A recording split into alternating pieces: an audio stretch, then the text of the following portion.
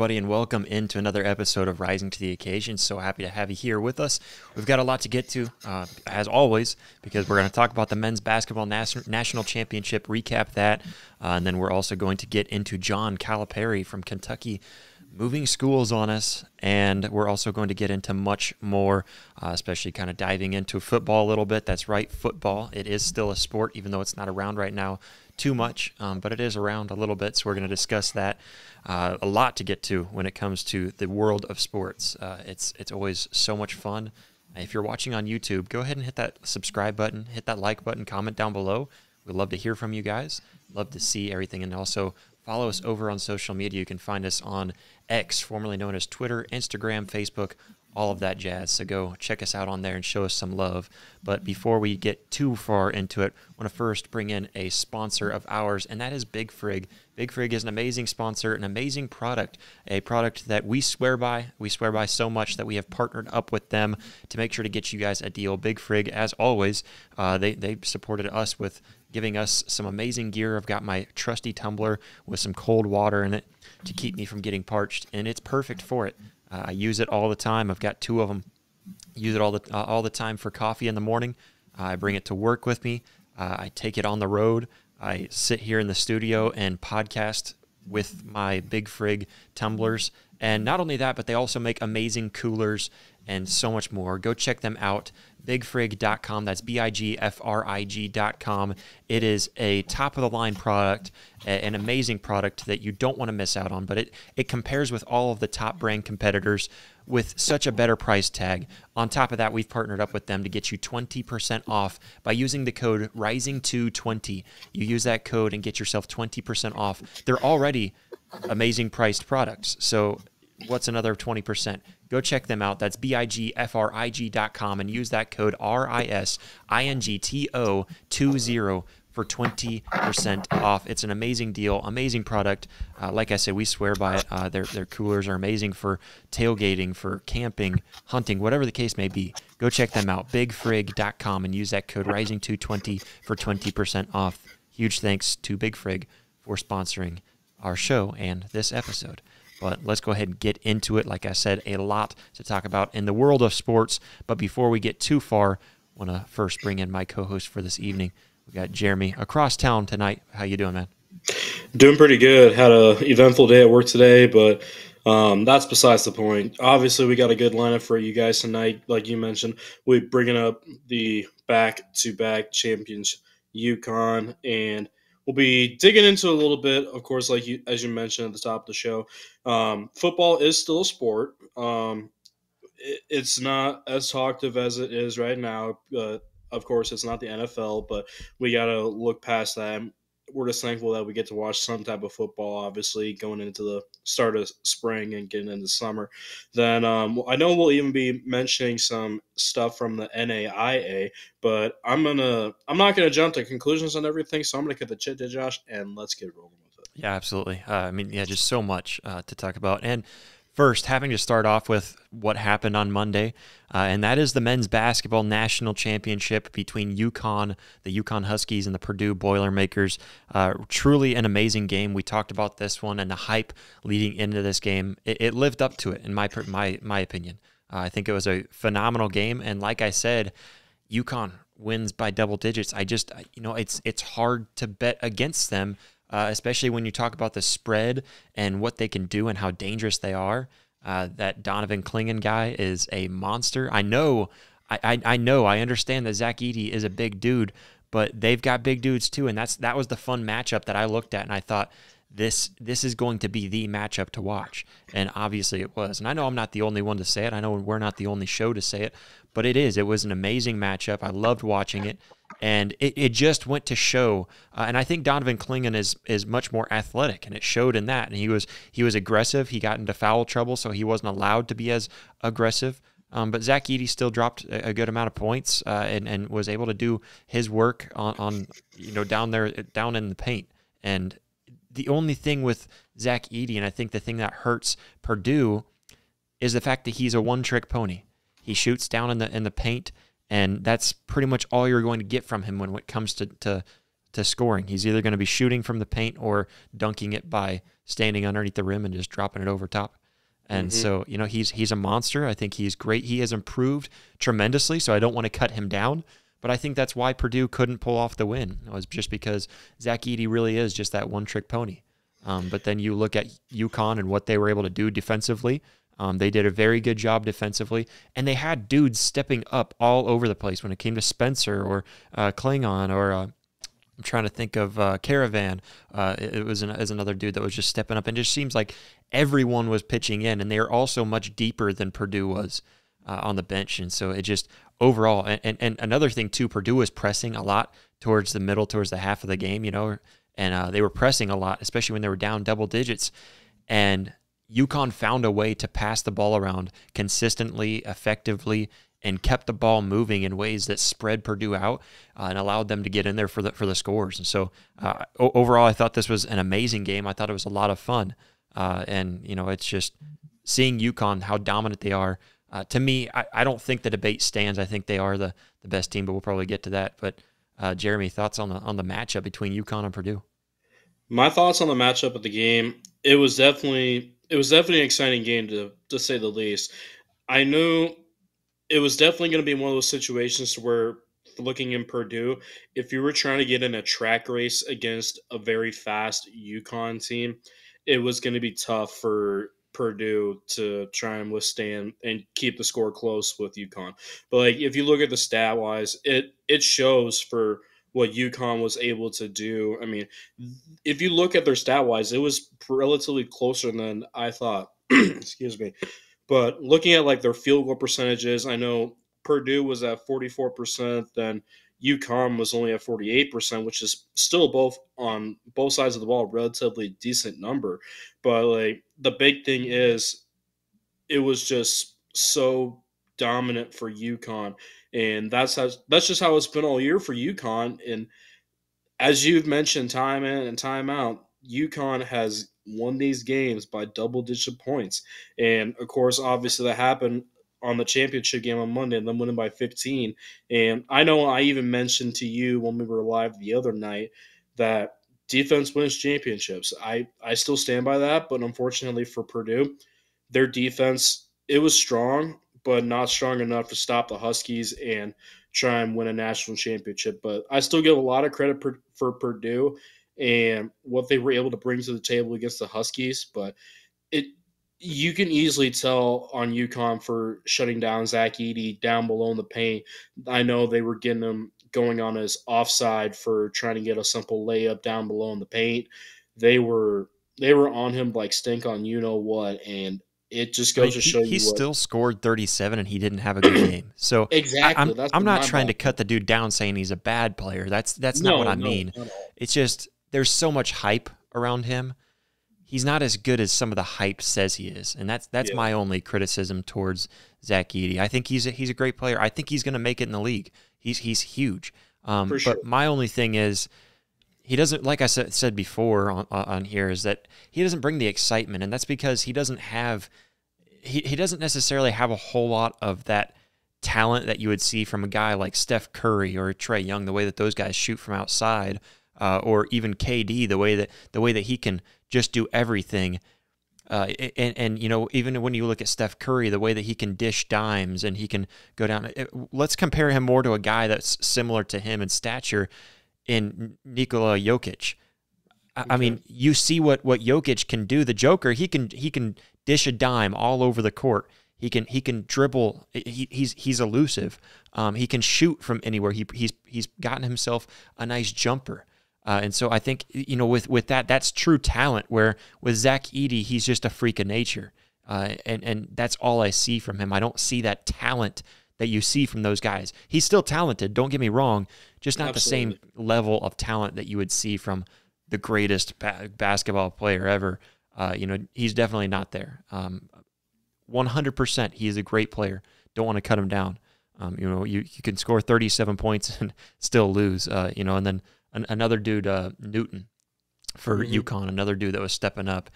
He had a great game. Just looking overall, there was from the beginning of the game all the way through, UConn just kept the edge the entire way through. They had the overall drive to finish it. Another thing to me was Zach Edey. He just, and this has been a criticism nonstop throughout the season, and especially in this postseason tournament, is just the fact that he doesn't get any fouls called on him. But if you so much as breathe on him when he's down in the paint, which was Klingon's problem, he can't play aggressive at all, or else he's going to get fouled. I think he ended the game with 4 fouls, 1 away from being fouled out, and they had to keep on pulling him out. That's when Zach Edey got most of his points, whenever Klingon was out. And so, it was an incredible game. I mean, overall, too. So did you see the score from last year? You remember what that was? It was 74-59. And then this year, 75-60. 1 point off on both sides. Wow. 15 I never realized that. Winning the national championship by 15 points 2 years in a row against 2 great teams. That's incredible. That is unheard of. That's mind-boggling. One thing I'll mention, let me pull it up. I know I had it on my phone, and I forgot to put it in my notes. But with the overall numbers, this is something that was brought up, and it was interesting to see, and it's something that I've brought up many times. Here it is. Okay, so the men's title game averaged about 14.82 million viewers. Mm-hmm. That's an incredible number, but the women's national championship was around 18.87 million who watched the game. And this is something that we brought up, is that, man, they're getting attention. And another thing that we brought up whenever we were previewing this national championship game for the men's was that look at when the women set their national championship. 2 p.m. on a Sunday. A lot of people were saying, why isn't this in prime time right now? And guess what? It wasn't in prime time, but what were you doing at 2 p.m. on a Sunday? What are most people? Yeah, you were because you worked on the weekend. What are most sports watchers doing at 2 p.m. on a Sunday? Nothing. Nothing. You got home from church. You might be clicking on to watch some golf, sit there and relax after lunch. You just finished up family lunch, whatever the case may be. 2 p.m. on a Sunday, you're pretty free most of the time. That's a weekend day, and you don't have too much going on Sunday. What are you doing at 9:20? Because that's what it was, 9:20 Eastern time on a Monday. You're probably winding down and getting ready for bed if you've got to work the next day. Yeah. So I mean, it's blown out of proportion. But I will, like I mentioned, women's basketball was much more exciting this year. As much as Blake hates to hear that, women's basketball was much more exciting this year, and the reason being, first off, Caitlin Clark. She is the first and foremost reason why the attention is being brought to basketball. So something to be brought up on that. All the women that are hating on her, all the former and current players and the WNBA and the former UConn players, all of that, and any college women's players right now that are criticizing Caitlin Clark, trying to cut her down. I got news for you. She is the only reason why you were viewed, why you had this many views in the national championship. The first and foremost reason is her. Now, because people are drawn in because of Caitlin Clark, we just so happened we were able to see other great talents like the Cameron Brink and Paige Beckers and the Cordonzo and Juju. So because of Caitlin Clark, we were introduced to, man, look, there's a lot more talent around that we wouldn't have seen if it wasn't for Caitlin Clark. So first and foremost, Caitlin Clark bringing the eyes in, and then after that, just the fact that, looking at the scheduling, when they scheduled their game compared to the men's game, people were going to bed by the time or before the men's game started. So that's one thing. I mean, that irritated me that they were doing that on a Monday. Same thing with the national championship for college football, like we were talking about. Absolutely. I mean, Caitlin Clark is, like you've obviously said, it's the main reason why they've actually got views this year. I mean, outside of her, I mean, other people talking about Gabby Marshall and Caitlin Reese, or Reese. Angel Reese, yeah. Angel Reese, there you go, thank you. They've been the main reasons why just you see more viewers for the women's, of course, and like you obviously mentioned, a really great point. you play at 2 p.m. in the middle of the afternoon, I'll watch that game. If it's at night, like I'll still watch both the men's and women's, which obviously I did. But if I'm watching the men's game, I'm usually in my PJs, just sitting in my recliner, just watching it. Hope I don't fall asleep in my chair. I mean, I'm not trying to bash the men's March Madness tournament just because we all love the men's tournament. Don't get me wrong, but I I'm think 100% trying to bash them for their scheduling yeah, issues. yeah, okay. Figure I out how to mean, schedule. I mean, what do we do on this show? We try to find a prime time to schedule our shows most of the time. It doesn't always fall in a prime time position, positioning because of the that's way it true. works out for our schedule. But we try that. We understand that on this show.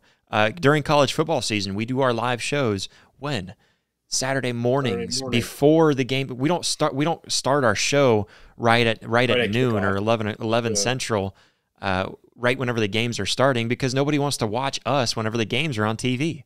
Hmm. It's a scheduling thing, and they knew what they were doing. I don't know why they did it that way, but Yeah. it's ridiculous. But I mean, the uh, only positive thing that you get from the women's to the men's is they actually, or other way around, excuse me, they actually know how to put a court together and not mess up the free throw line, the 3 point line, exactly, excuse me. yeah, they don't put one 3-point line further away than the other. Yeah, that's That's the only one thing. positive thing. And I guess obviously this is where Blake and I will disagree, and I wish he was on tonight so we could kind of discuss it a little more, because I was taking it easy on him. What was it, Monday, when we had our live show? Hmm. Kind of taking it easy on him, teasing him a little bit, but the thing is, I understand where he's coming from. I'm not going to argue his point that women's basketball is not as exciting as men's, and it really isn't. And it's no cut down. We have a smaller ball for women's for a reason. Why don't we have a shorter hoop or something? Do something. We have the 3-point line in for women. We understand that stuff. Why not? And we'll talk more about those differences and stuff like that too here Yeah. later. But yeah, just ridiculous. That we don't do something to give it. How can you boost them and give them a better chance to have the excitement that the men have? That's what I'm thinking. But let's talk about this UConn team real quick. Like I said, winning 2 national championships in a row by 15 points, and 2 March Madness tournaments from start to finish Bro. in a row by finishing by double digits on every single game, and 2 tournaments in a row. Obviously Dan Hurley, absolute one of the best Legend. ever to do it right now, the way that it stands. He's built a dynasty. Is this 2-year team at UConn, in your opinion, is it the best ever? Is that even a question? The only way you can combat it is maybe like that 2007 Florida team, who was the last one to win 2 in a row. I can see Right. the comparison, but when you see what they were able to do and how they were able to do it, I don't understand how this is such a debate. I, No, I it's look not a at this debate, 2-year team. I think this 2-year team is the greatest basketball team to have without a ever doubt. done it. They lost guys and still came back and did it. I think Purdue is right up there, not as being best ever, but they're up there for It's like top what they five. were able to do, because they lost some big time talent. They lost, I think it was 3 guys on their You starting guys. lineup, and came back in and still dominated up to the national championship game. So Hmm. but looking at this UConn team, absolutely phenomenal, totally phenomenal.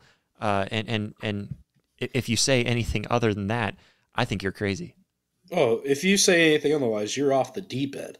I mean, you can say all you want about UConn, but this is a true definition of where you can talk the talk, but you can walk the walk and show why, when it comes to March Madness and college basketball in general, we are the team that you need to circle on your calendar, because if you don't show up, you ain't winning. UConn has completely dominated these last 2 seasons, and obviously it goes to show you why they're back to back champions. And obviously it's a no brainer. This team, in my mind, and obviously in your mind as well, Josh, and Blake's mind, if I had to speak for Blake, who's not here unfortunately, they're the best college basketball team in general as of right now. Yeah. I say as of right now because obviously I know the season's over. and we got some things that could easily change during the offseason for people leaving. And Well, I don't and you know, I'm not necessarily saying anything about their future. They may come out next year and totally flop, not look like the same team whatsoever. That's what I'm saying. I don't Like think this that's going team to can happen easily with Hurley change. as their head coach. Yeah, But you they'll know, still be in the they'll be in the I talk. will say, backing up to that '07, I looked it up to pull up their scores for you to kind of read this off. They had Okay. a dominant season in 2007 in the tournament. They beat Jackson State 112-69. That's crazy.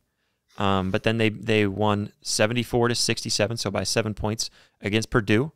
And then against Butler, they won 65-57, so by 8 points there.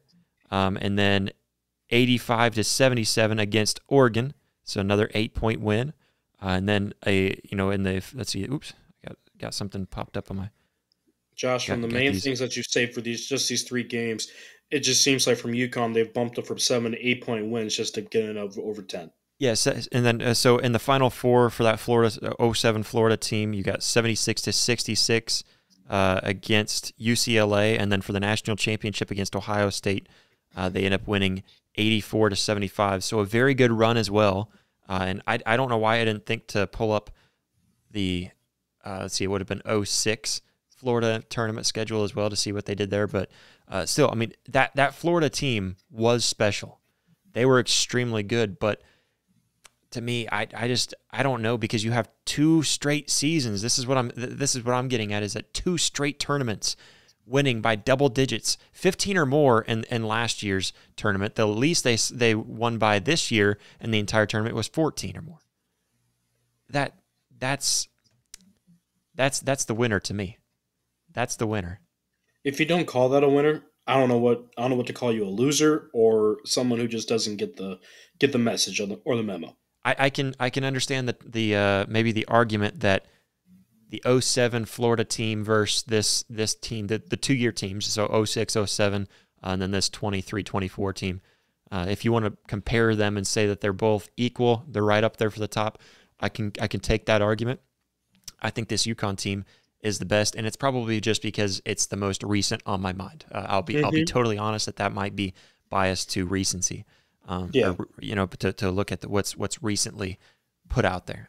But going on, still in college basketball, we had some big news. Of course, backing up a little while back, we heard that Coach Musselman left Arkansas, but now we've got Coach John Calipari leaving Kentucky for Arkansas. And this is the thing, too, is that it sounds like he's getting paid slightly less than the $8.5 million he was getting at Kentucky to go and leave for a school that's really not a blue blood.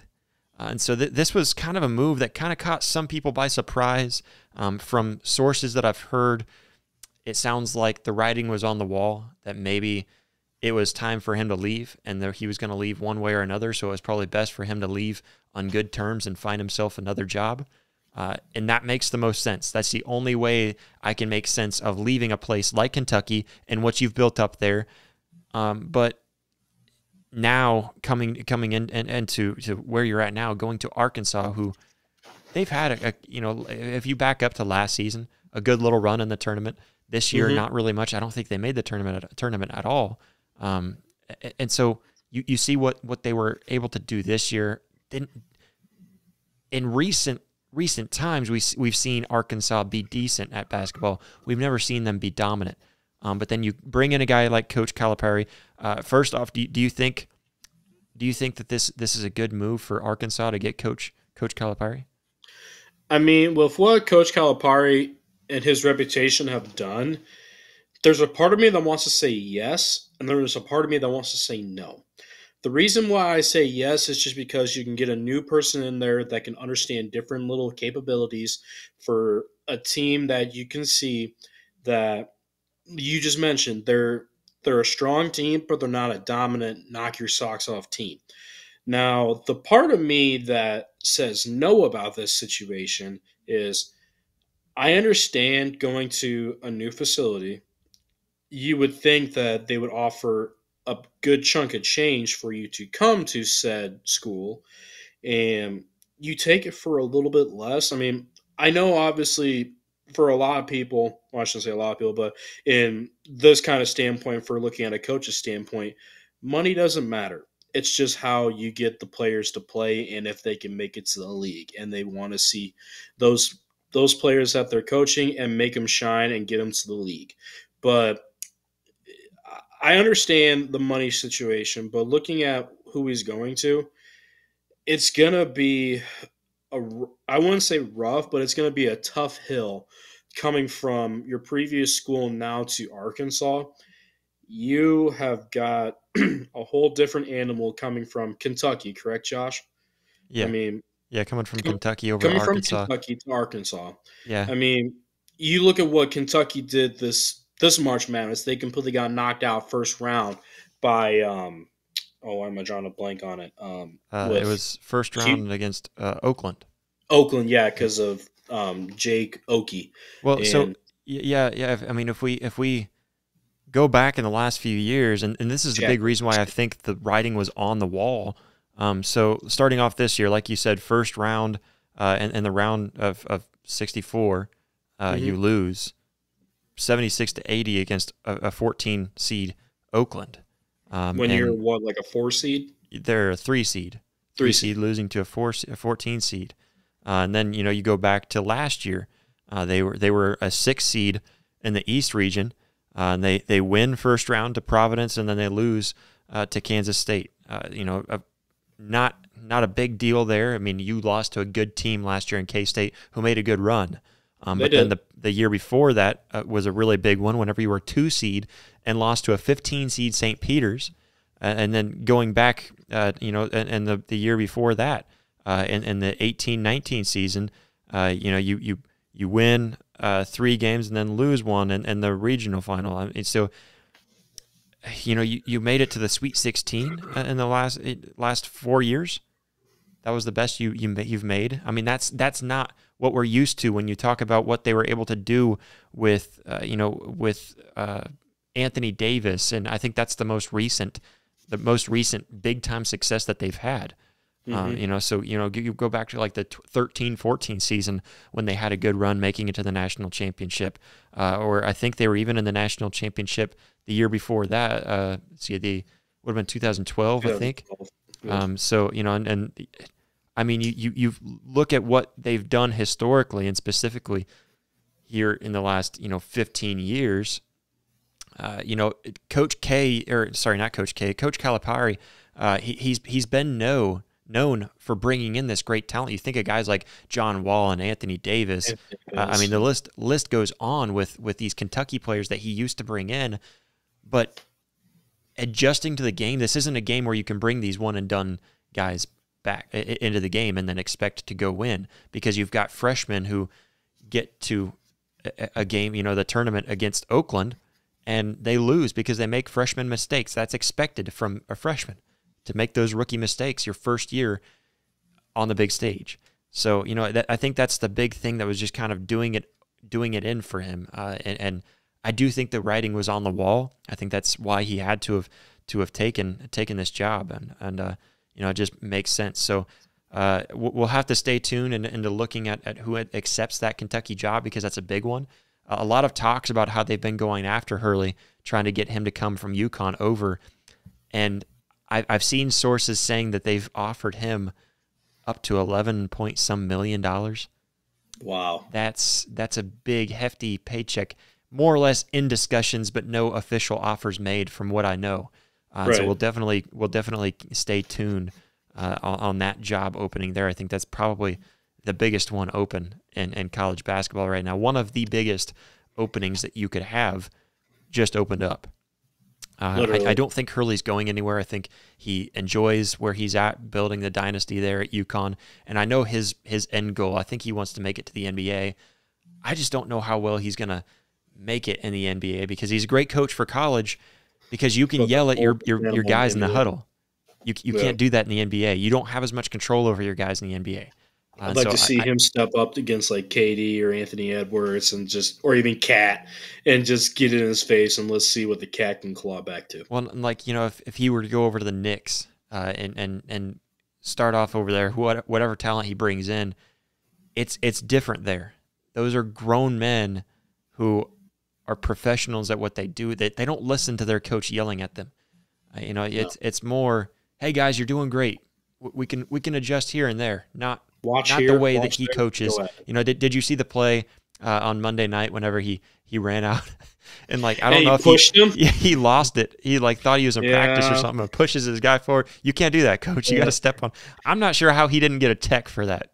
That's what I was wondering. Like, how do you not get a technical for that? Yeah, but a lot of news there with the Kentucky job opening. It sounds like they have their guy. We'll keep our ears open to see if they end up making the hire.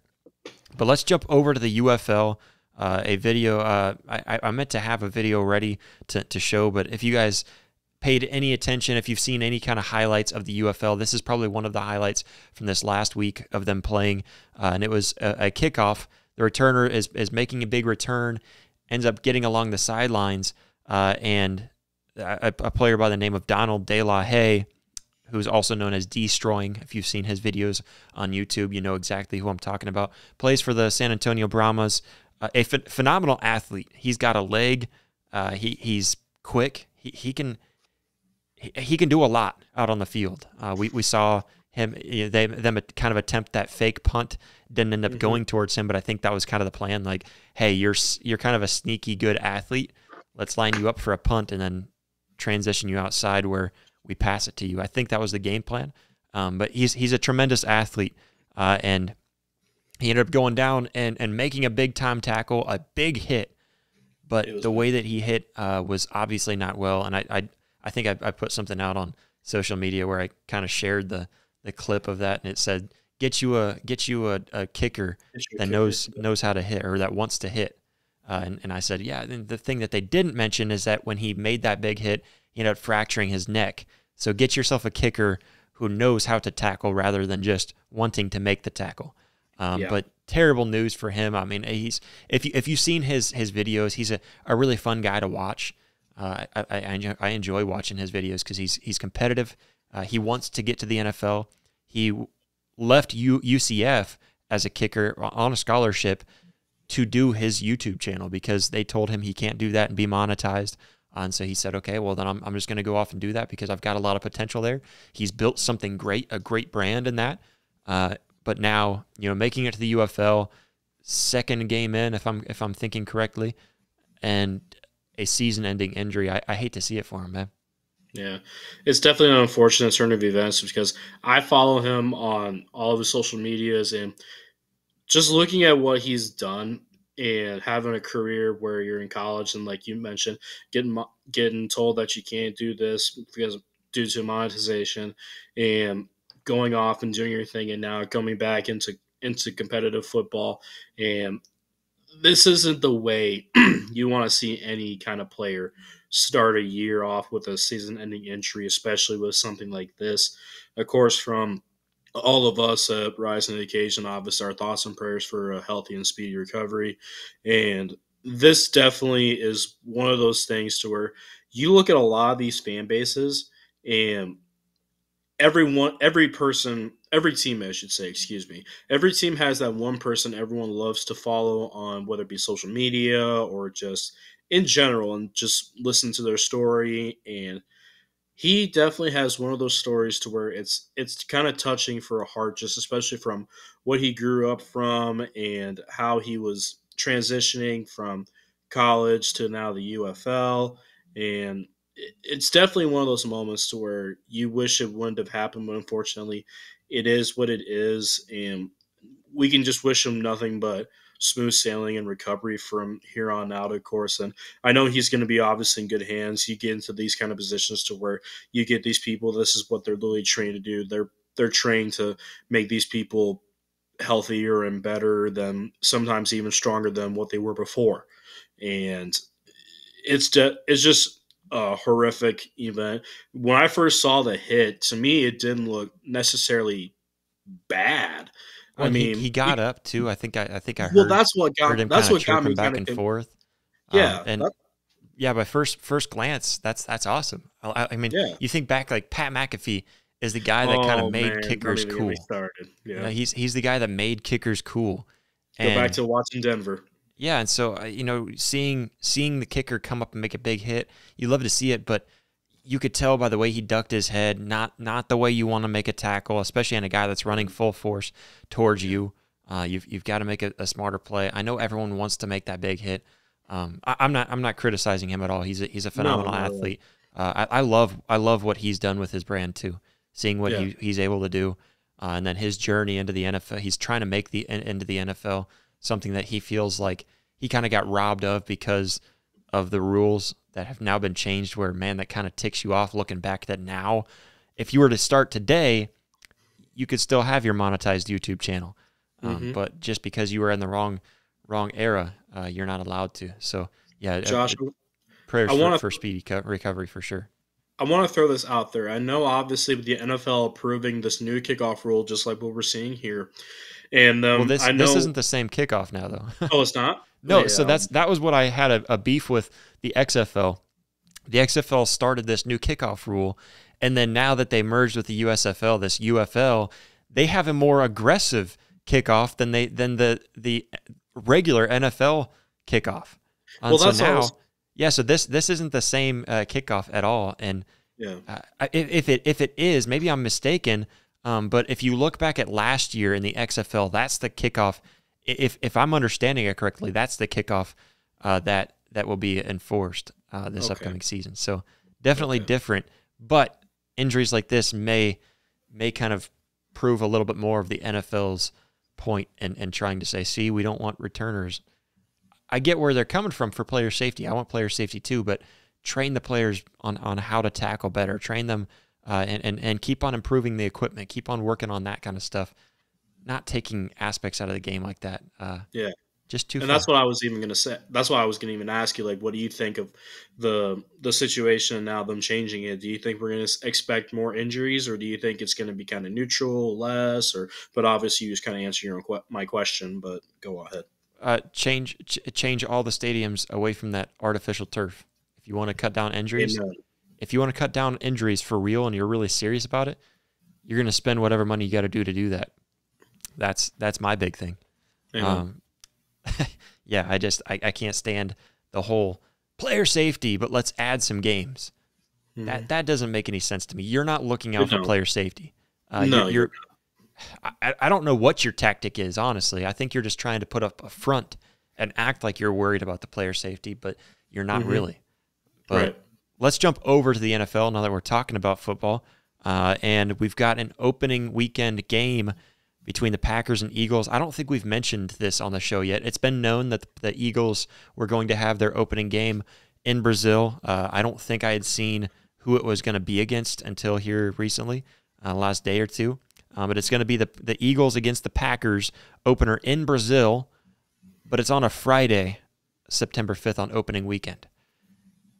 So Oklahoma here, what was it, yesterday or the day before, they announced that they're moving their opener date back to Friday because it was going to be on Saturday around 2:30, I think was the scheduled time. And because of the last few years, it's been so hot in Norman on opening day that they wanted to move it back to a night game when it wasn't so hot. So they moved it back to a Friday. Now the NFL doing this too, where the Packers-Eagles opening on a Friday. I love the fact that they're doing this in Brazil. I'm excited for that aspect. And I want to talk about that, but first I want to talk about doing it on a Friday. There's a lot of states and a lot of areas where high school football is very big. You're taking something away from high school football, or vice versa. I mean, you are, for Eagles fans who have a son or a nephew that they want to go watch, or maybe just a local high school that they want to go support. They're going to have to make the decision to not be able to see the game that they want to watch on TV because they're going to go support their nephew or whatever, go support the local school, or they're going to skip going to support the local school because the NFL is playing on TV. I just don't like, we have our set days. We have high school Friday night lights. We have Saturday for college football, and then we have Sundays for the NFL. You're allowed to play on Sundays in college football when the NFL's not going on. It's another scheduling issue, like we talked about with the men's basketball tournament, or even the college football national championship. Figure out your scheduling priorities and get it straight, because I don't like them playing it on a Friday. But going to Brazil, I love this. I think this is going to be exciting. I love whenever they do the international games. Now they're doing it in an international game in Brazil. I think the atmosphere is going to be electric for sure. Absolutely. I mean, you look at any of these international games, and it always just seems to bring the hype, especially earlier during college football this last season when Notre Dame got to go play in Fighting Irish country over there. That was what got me really going. Like, you've obviously, I know that's even in college, but I know for NFL wise, playing over in Germany, then I know there was a couple other games that got played overseas as well. But I mean, you add Brazil. Excuse me. I know looking for like the country of Brazil, this is definitely a situation where they're just everyone's used to them for being for soccer, or as a lot of people say, football. And Football.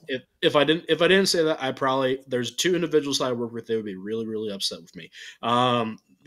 This is definitely something to where it's really, really cool. And of course, looking at a player standpoint, I'm going to Brazil to play football. This is amazing. I mean, this is definitely going to be one of those moments to where, like you always say, like a national championship aspect or any kind of championship aspect, don't take it for granted. Leave it on the field and just make the memories and make the most of it. This is definitely one of those situations to where I think it's going to be really, really exciting. I know it's in Brazil. I don't know exactly where at in Brazil it is played. Do you by any chance know, Josh? Or No, not entirely sure. not I entirely did. sure? I can pull it up here.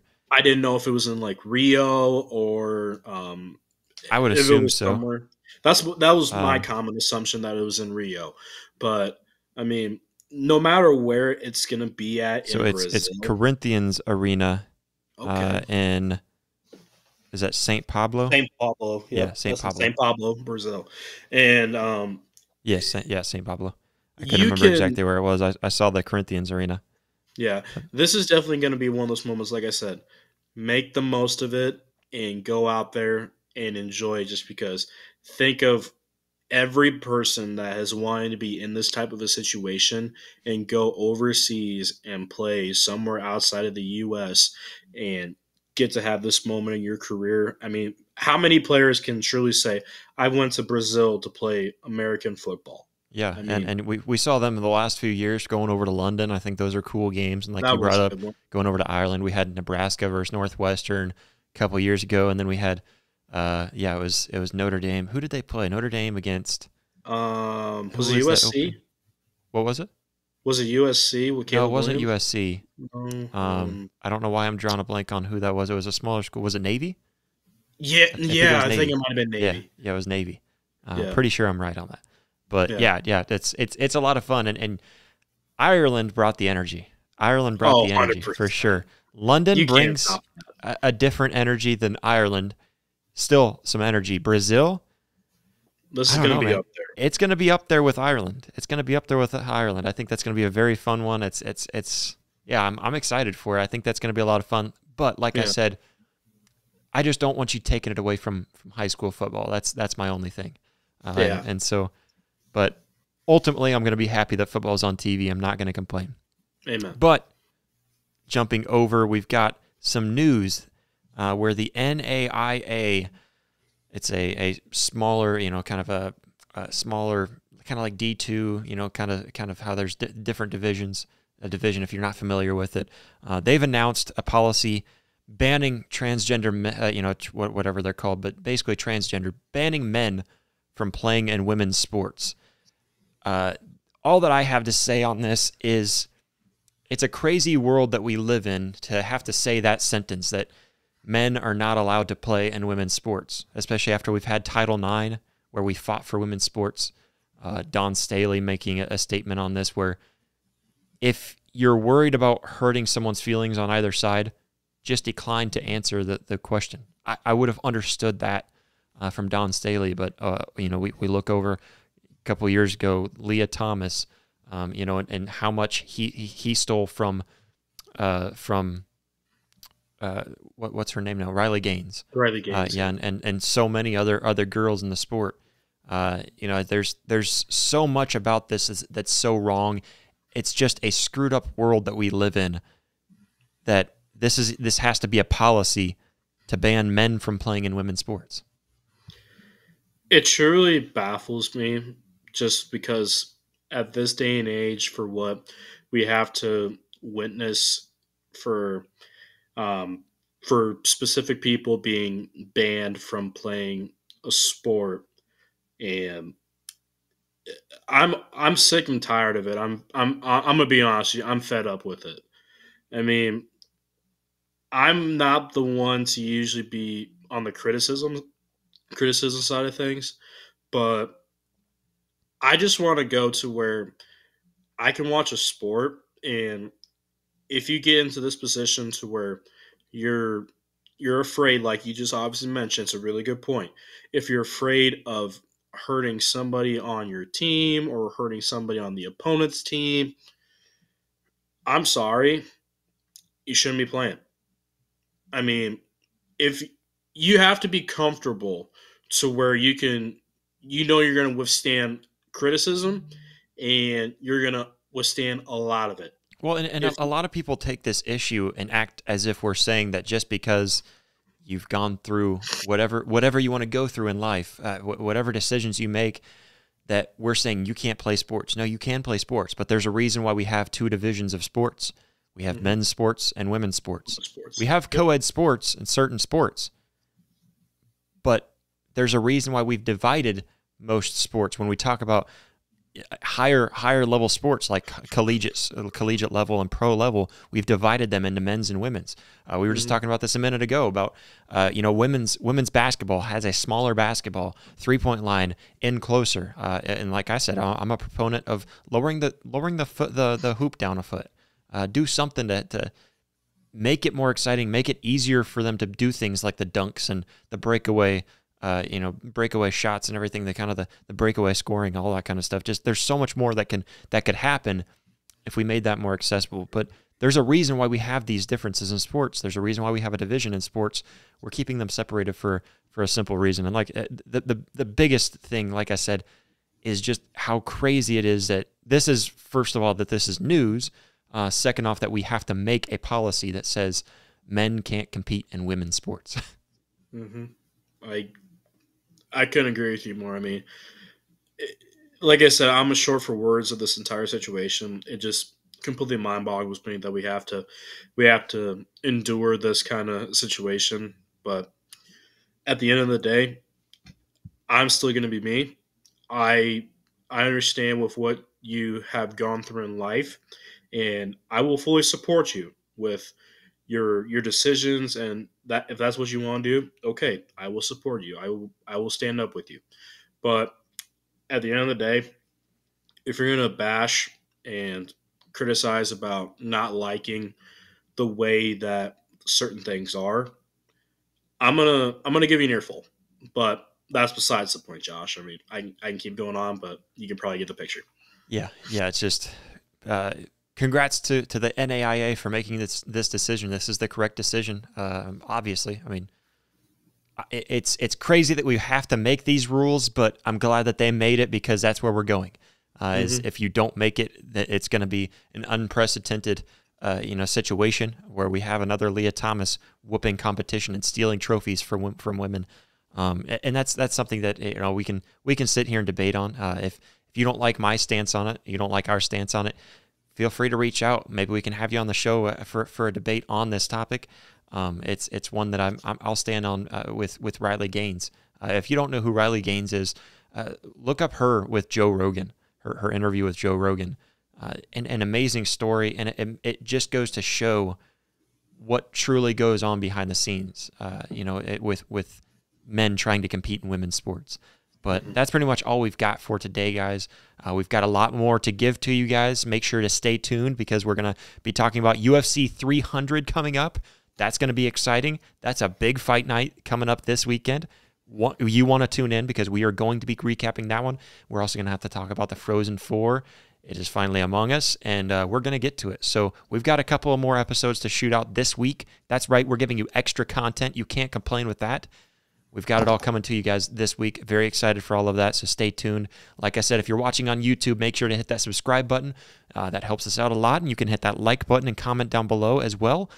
Follow us over on social media. We've got X, formerly known as Twitter, Instagram, Facebook, all that fun stuff. Go show us some love. And if you're listening on Apple Podcasts, Spotify, or wherever you listen to podcasts, give us a 5-star review. It's the best way to help us on those platforms. We thank you all so much for all of the love, all of the support. We'll catch you next time.